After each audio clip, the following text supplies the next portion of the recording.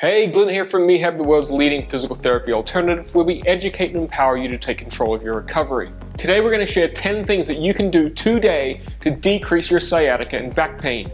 Make sure you stay to the end for our extra bonus tip about sleeping. As always, this video is for education and demonstration purposes only. With that out of the way, let's get into it.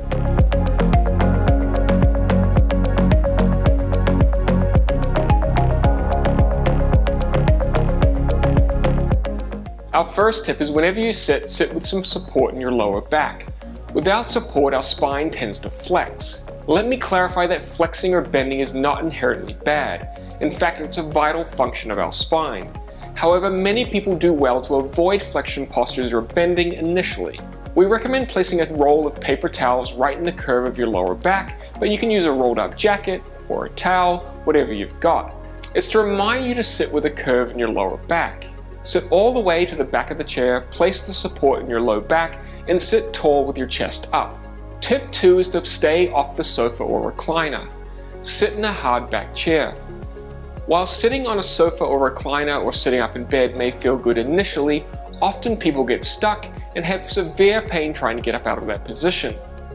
Because they are so soft, they offer little support and place the back in a flexed position. Sitting in a hard back chair with a lumbar support is a much better option, especially early on. Tip 3 is that it's important to stand and walk for brief periods of time. Standing and walking can be beneficial for short durations. The key is to not overdo it.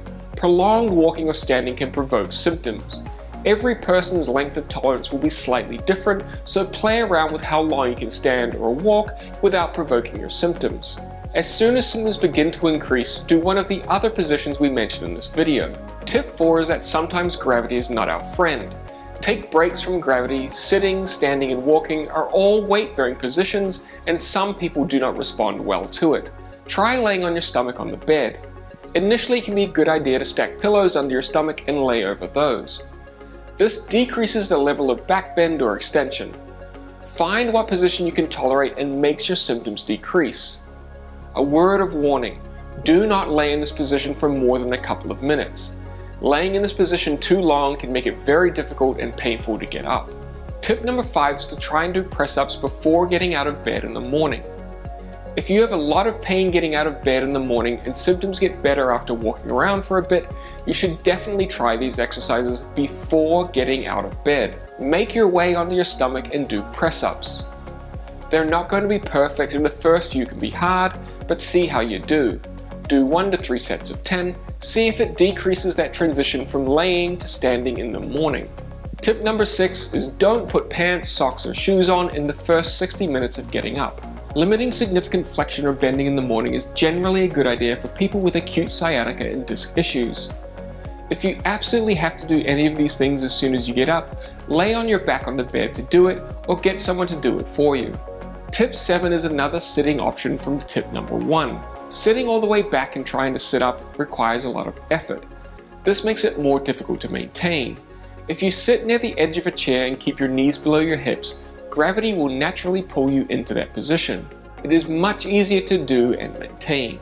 Tip number 8 is to limit long trips in the car. Car seats are not the greatest, especially bucket seats.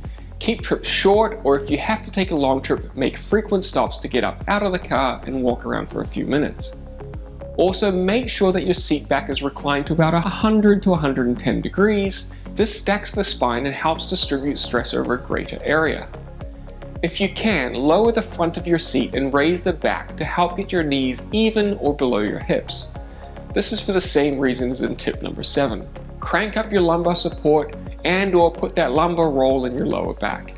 Tip number 9 is to wait to brush your teeth in the morning. Standing flexion or bending is often not tolerated, especially in the morning. If you just can't survive not brushing your teeth immediately after getting up, stand up to brush your teeth. Don't bend over the sink. When you do bend over the sink, place your other hand on the sink to take some of the weight and strain out of your back. And don't hang out there for very long. Stay bent only as long as you must. Tip number 10, stay out of the bath or the jacuzzi. While lying in a nice hot tub of water can feel great, the position is not the greatest. People can get stuck in the tub unable to get up due to pain. You can get the same good feelings from having a hot shower instead, without the problem of potentially getting stuck. A word of caution, however, be very careful or hold off on trying to reach below your knees. Okay, as promised, here is our bonus tip regarding sleeping. Often people will be told to change how they sleep in hopes of decreasing the symptoms, but here's the biggest secret. It is most likely your activities throughout your day that result in your pain levels at night. If you want to fix your symptoms with sleeping, you have to control your symptoms throughout the day. This means keeping them as low as possible or completely gone, and avoiding aggravating positions or activities. If you can keep your symptoms away or low during the day, you will sleep much, much better. Okay, so there's our 10 things that you can do today that can significantly help decrease your symptoms.